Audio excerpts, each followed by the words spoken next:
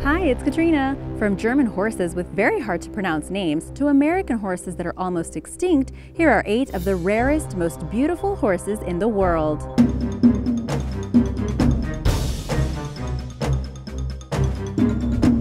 Number 8. Akhal-Teke. This heavenly horse is also the national emblem of Turkmenistan. This kind of horse is known worldwide for its speed, endurance, intelligence, and of course, its beauty. Did I mention that it can also adapt to severe climatic conditions? Gosh, what can't it do? It is also one of the oldest breed of horses that still exists today. Maybe. Scientists can't say for sure because it's pretty hard to determine our own human history, let alone horse history. In any case, the ancestors of this breed date back to horses that lived 3,000 years ago. The famous historian Herodotus even mentioned this horse. Some say that the Akhal-Teke is a direct descendant of the Turkoman horse, a breed that is now extinct.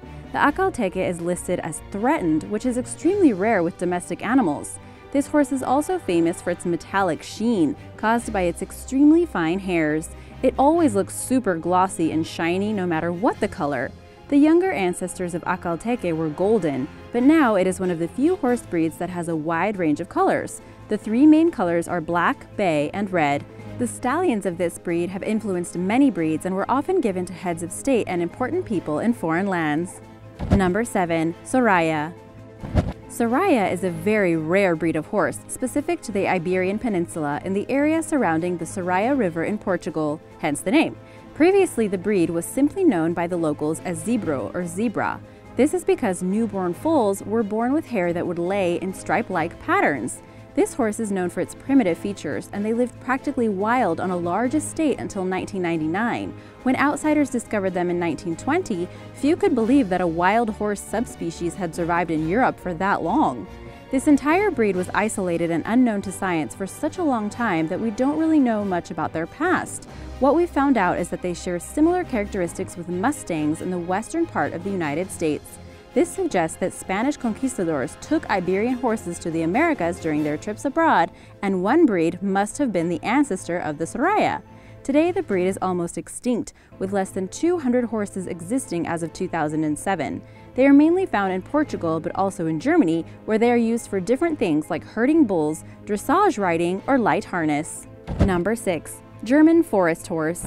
Also known as the Black Forest Draft Horse, this horse is a small but very tough draft breed with a high fertility rate and a long lifespan.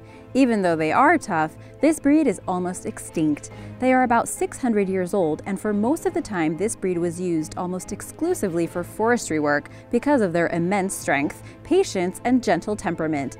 They also have a dark chestnut coat with a flaxen mane and tail, their short head has small ears and large eyes, their chest is broad, and their legs are trim and strong with little feathering. The most common color for them is dark chestnut, but they can also be gray or bay. They began to decline during the 20th century when their jobs were taken by machines. Back in 1981, only 160 registered broodmares were reported. Since then, the government stepped in to help protect the Black Forest horse breed, and only the finest stock was used. So now they boast that those that remain are of the best quality.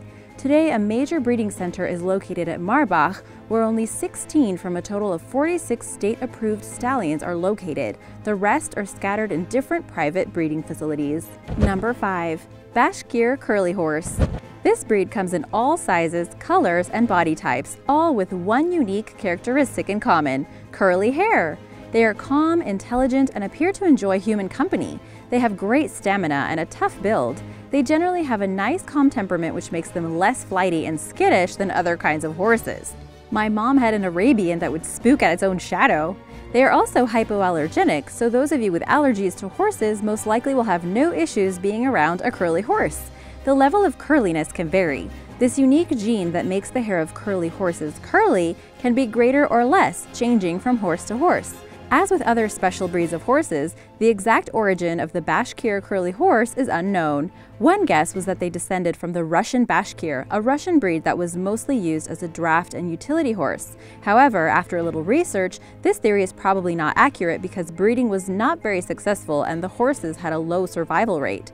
Other hypotheses regarding the origins of the Bashkir curly horse exist, but they all fail to prove anything. So until more evidence comes to light, we won't know where the first curly-haired horse came from. Its origins are one of the greatest mysteries of the horse world. Even without a clear past, these horses are doing pretty well recently, as they can be seen in a wide range of equestrian events like Western riding, competitive and endurance trail riding, English equestrian events, and much more. Number 4. Falabella. A pony or not a pony? That is the question that surrounds this horse breed called Falabella. By definition, the main distinction between ponies and horses is height. A horse is usually considered to be at least 14.2 hands tall. A pony is less than that. The fun part is that the Falabella horse, despite its size, is not considered a pony, but a miniature horse, since it rarely is taller than 8 hands. So is it a horse, or a pony, or something in between? The debate is still ongoing. To me, it doesn't really matter. Either way, it's cute. Although I used to have a pony and he wasn't very nice. Falabellas apparently are very friendly and social. The name Falabella comes from the family who developed the breed in the 19th century. The breed was first established in the 1850s by an Irishman named Patrick Newtall, who acquired some small horses being kept with Indian tribes. He transferred his breeding methods and knowledge to his son-in-law, Juan Falabella. Then, this knowledge was passed from generation to generation until this day. Only horses that come from the ranch in Argentina that has a pedigree of uninterrupted bloodlines originally bred by the Falabella family is a genuine, rare Falabella horse. Some breeders are selling mixed breed horses as Falabellas when they are not, so keep an eye out. These little guys are small, but they're pretty tough. They can live up to 50 years. And despite their size, they look just like any other horse. They are also intelligent and easy to train, making them perfect for shows, cart driving, or even guide horses. Number 3. Gypsy Vanner. This horse, also known as the Irish Cob, is a breed of horse from the British Isles. It has a very interesting story, as it was not officially recognized until the 90s. It's not every day that a new breed is discovered. On a trip to England in 1995, Dennis and Cindy Thompson were fascinated by a colorful stallion they saw at a farm. The horse had black and white markings and very hairy legs. They met the owner, a gypsy named Fred Walker, who was known as King of the Colored Horses. He sold the stallion to the Thompsons, and they all decided on the name with the blessings of the dedicated British gypsy breeders. On November 24, 1996, the couple made the world's first registry for this breed under the name Gypsy Vanner horse. Vanner is a term that used to describe a horse that was suitable to pull a caravan. This breed was mainly used to pull carts and caravans all over Europe. Nowadays, gypsy horses are used in many equestrian sports. Number 2. American Cream Draft Horse. The American Cream horse breed is one of the newest breeds of horses and an American native. Actually, the American Cream is the only draft breed native to the US that still exists. They come from Iowa and originate from a cream-colored mare named Old Granny. Her cream-colored coat, pink skin, and amber eyes became the defining characteristics of the breed. The color of her coat was so unique and beautiful that people named it Gold Champagne. The color of their coat isn't the only thing that makes this breed beautiful. They have refined heads, wide chests, strong backs, and are very muscular. Females are about 15 to 16 hands and can weigh around 1,600 pounds, while stallions can be about 16 hands and weigh more than 1,800 pounds. The breed is calm, making them a good choice for owners who are new to handling draft horses, although it might be hard to get one since they're so rare. Like many other horses, they suffered from machines taking their jobs. Just as the breed was getting established, the demand for draft horses dropped. In the late 50s, no more than 200 American Cream draft horses were registered.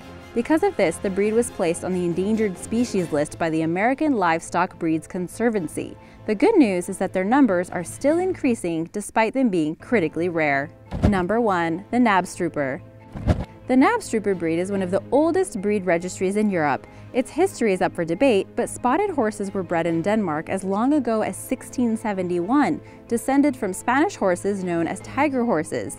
The original horses were extremely rare and only given to the nobility, so the original line died out. In 1812, spotted horses returned to Denmark with a new bloodline. It all started with just one mare owned by a Danish butcher named Fleb. He purchased it from a Spanish cavalry officer and named it Flebhoppen, which literally translates to Fleb's mare, in case anyone got confused. The mare was dark red with white snowflakes and white mane and tail, very unique for the day and very beautiful.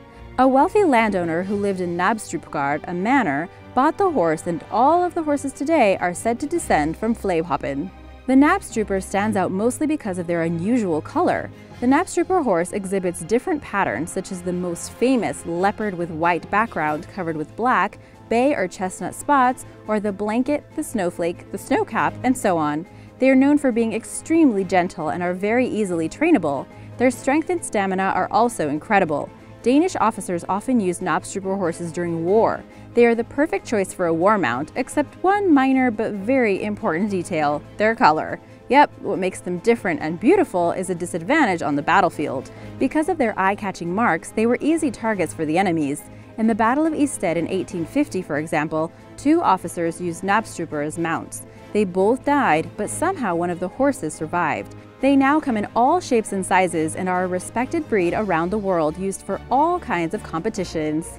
Thanks for watching! Let us know about your experience with horses in the comments below. Be sure to subscribe and I'll see you next time. Bye!